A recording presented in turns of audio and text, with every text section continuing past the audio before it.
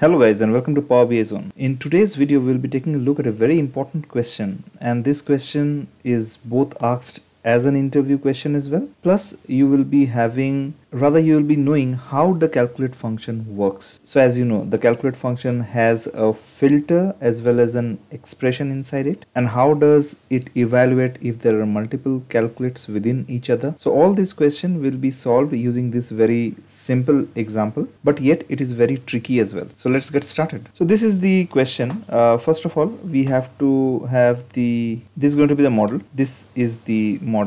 Okay, and as evident, we are having the color and numbers tables, and they are connected using one to many. So the occurrence of color over here, if you see this particular table, which is black and white, and the numbers table will be having these values, which is black, white and black. If you see black 1, the quantity is 1, this particular row, the first row, and the third row, okay, both of them are similar, black 1, black 1, so it is repeating. Now let us go to the main question, okay, and this is very interesting. So you see, this is the question. So they have written a measure called something, and there is a nested calculate. So this particular calculate, if I can just mark this, so this particular calculate, okay, this is residing inside this calculate, right? So now what happens, right? So the inner calculate has an filter of color equals black, correct, and the outer calculate has a filter of colors equal white. So what will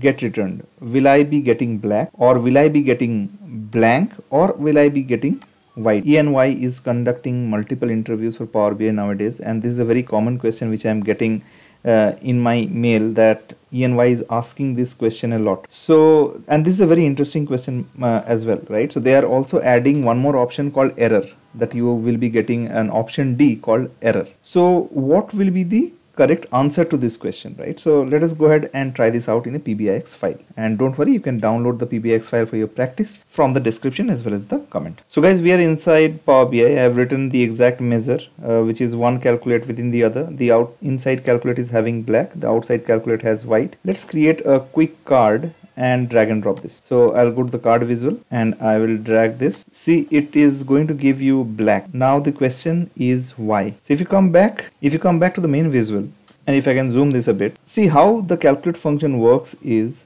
first of all, you have to go to the outer calculate, and the outer calculates will evaluate the filter expression first, right? So this is my filter, right? Color equal to white, and for the outer calculate, this will gets evaluated first. Okay, so this is step number 1. So what it's doing is it's going to store the second row, which is white, right? But after that we will go to step number 2. So the evaluation for the outer calculate is done. For the inside calculate, again this is step number 2, and it will go to the filter expression first, which is color equal to black, right? So again this will get reset. So this will get reset. No longer it's going to point to the white, but right now it's going to point to black, right? After that it will evaluate this guy, which is my expression. So what's the expression doing? Basically values, as you are aware, it stores distinct values from a particular column. So my column is color. In color I'm having two values, namely black and white. These are the two distinct values. Now out of these two values, black and white, which are stored inside values, only black will be filtered, which is my ultimate answer. So if you go ahead and click black, see, it gives you the